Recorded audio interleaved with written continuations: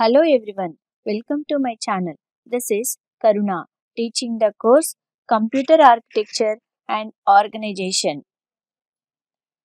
Fourth unit contains the following topics, out of which in this video we are concentrating on interrupt hardware. Introduction. In programmed controlled I/O, processor enters a waiting loop in which it continuously monitors the status of the device. During this period, it does not perform any useful tasks. In many situations, the other tasks can be performed while waiting for an I/O device to become ready. To do this, an alternative arrangement can be used for the I/O device to alert the processor when it becomes ready by sending a hardware signal called an interrupt request to the processor. So, one of the bus control line can be used for this purpose called interrupt request line. Now, processor is no longer required to continuously check the status of external devices in this waiting period.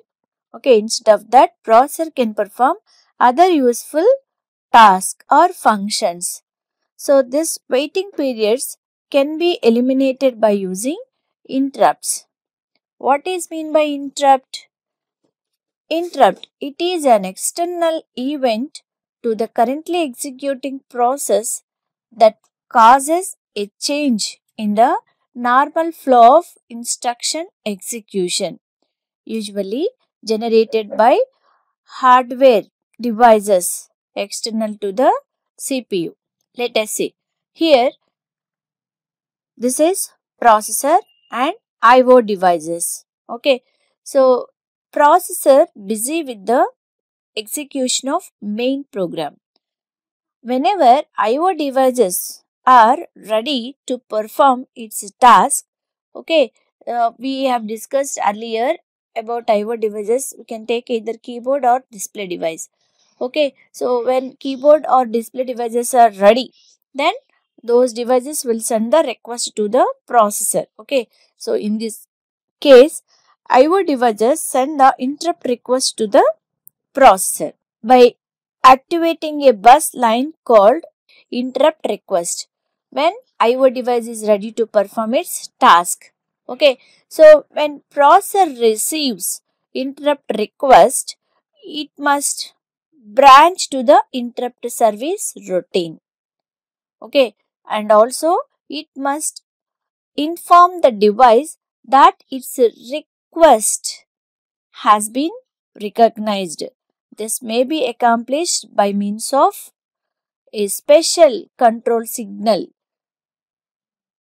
called interrupt acknowledge signal, here INTA. Okay, so initially when I/O devices are ready to perform its task, it sends the interrupt request to the processor. Then processor jump to the respective subroutine. Before jumping to the subroutine, processor sends the interrupt acknowledge signal to the I/O devices. That indicates the recognition of the request signal. Okay, let us see how the control transferred from main program to subprogram. Okay, here this is main program and this is subroutine or subprogram, or we can say, for example, print routine.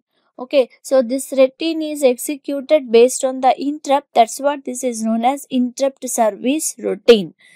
Any routine, interrupt service routine, must be ended with the I return instruction. Okay, I return instruction. Now, main program. Here we already discussed about processor perform the task while waiting for an I/O device to become ready.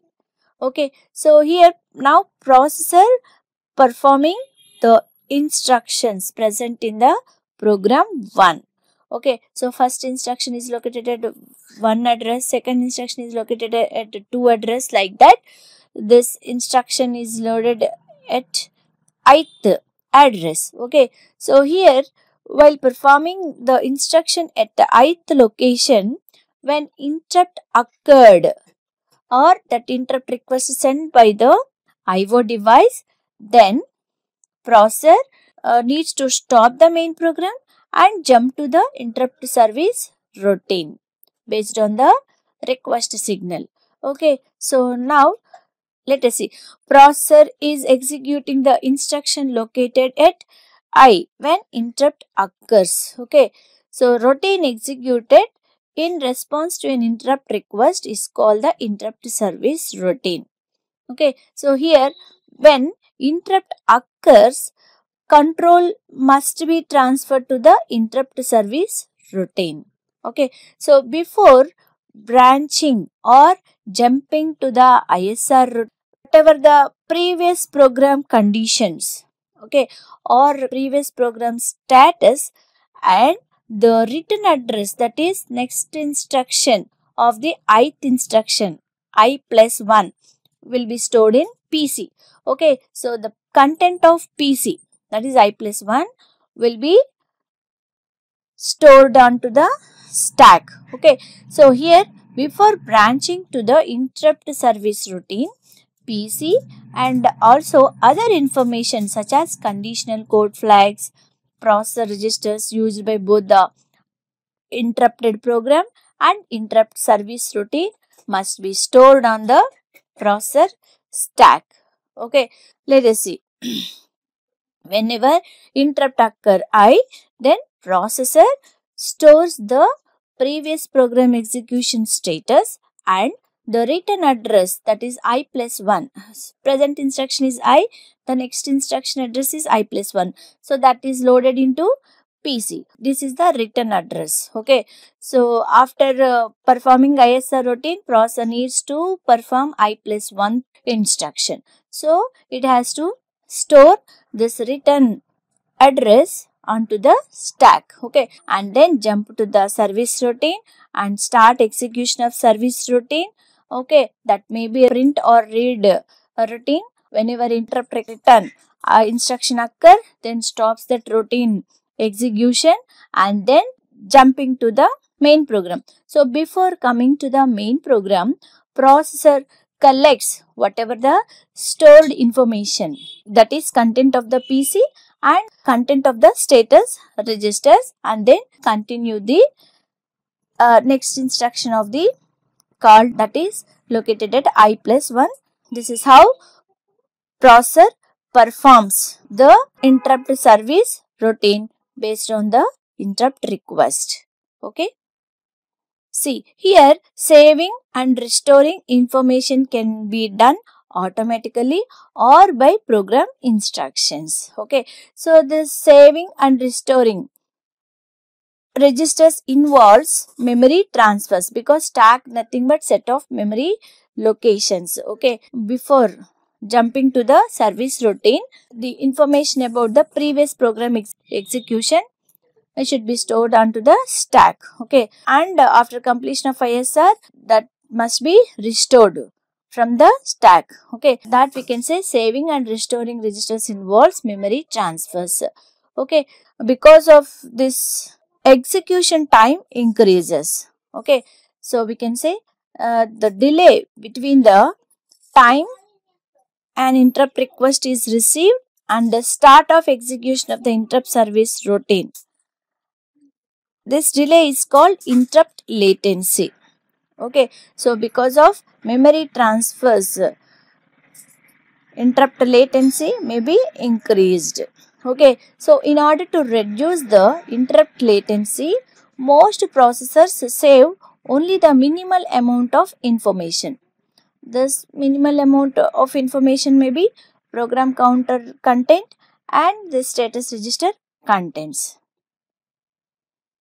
Let us see. An equivalent circuit for an open drain bus used to implement a common interrupt request line. Here, this is the circuit for accessing the interrupt request from the different IO devices. Okay, so here INTR1 interrupt request is coming from the IO device 1, INTR2 request coming from the device 2, and so on. INTRN request coming from the IO device N. Okay, so here this is the processor. Interrupt request signal is connected to the processor. Okay, all the IO devices are connected to the processor through this interrupt request pin. Okay, so this is INTR having bar. Okay, so that's what we can say. The signal is active low signal.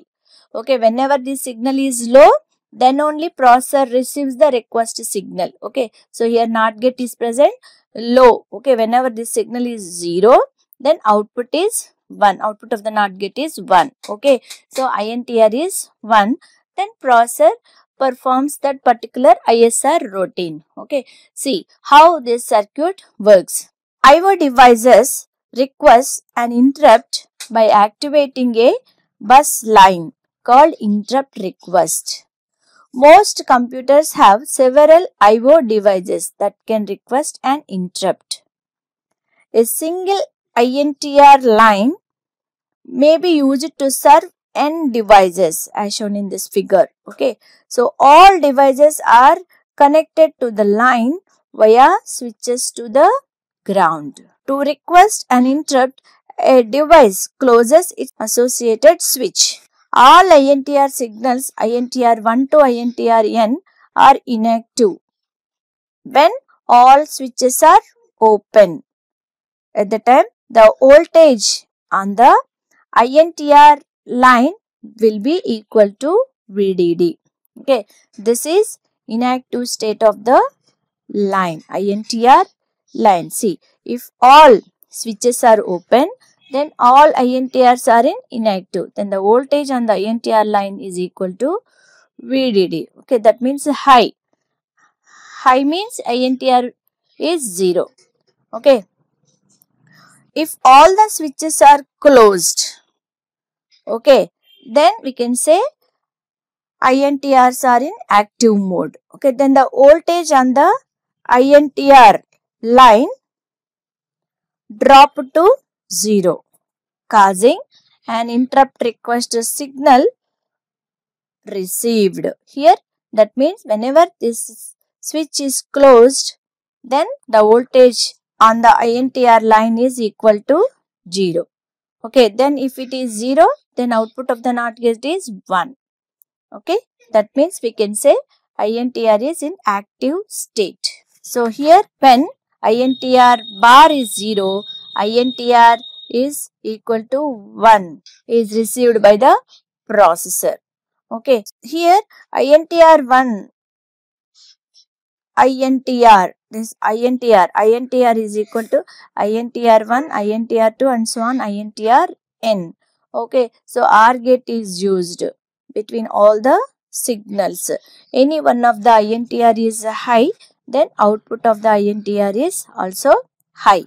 Okay, so in this circuit, special gates are used to drive INTR line. So either open collector circuit for bipolar circuits and open drain for MOSFETs. Okay, here the switch is connected to IO device. Okay, this INTR is coming from the IO device. Okay, if this signal is 0 state, then switch is open. If the signal from input device 1 is in high state, then this switch will be closed. Okay, whenever IO device wants to send the interrupt request signal to the processor, at that time this switch will be closed. There is no request signal present, this INTR pin is 0, then switch will be open. In open circuit, more voltage is available, high voltage is available. In closed circuit, 0 voltage is available. Okay, so whenever this signal is low, then INTR become high. Whenever this INTR bar is 1, then INTR is 0. Okay, so the output of this gate determined by the data applied to all the gates connected to the bus according to this equation. Okay, here R is called pull-up resistor because it pulls the line voltage up to the high voltage state when the switches are open. Okay, likewise, interrupt request signals are accepted or can be received by the processor through these switches. Okay, so whenever this interrupt request signal is received by the processor immediately jump to the corresponding ISR routine of the IO device. Before jumping to that IO device, processor sends the acknowledgement signal to the IO device, which is requested for interrupt. This is how the processor is no longer required to continuously check the status of external device. In this waiting period, processor can perform other useful functions, or we can say other tasks can be performed while waiting for an IO device to become ready. Okay, thus waiting period can be eliminated by using interrupt. Okay, likewise, if the waiting period eliminated, then automatically system performance can be improved. Let us move on to the questions. What are the contents stored in stack when processed before jumping to ISR routine? Next question. What are the status bits of status register? Next question. What is meant by interrupt latency? Thank you. We will meet in next video.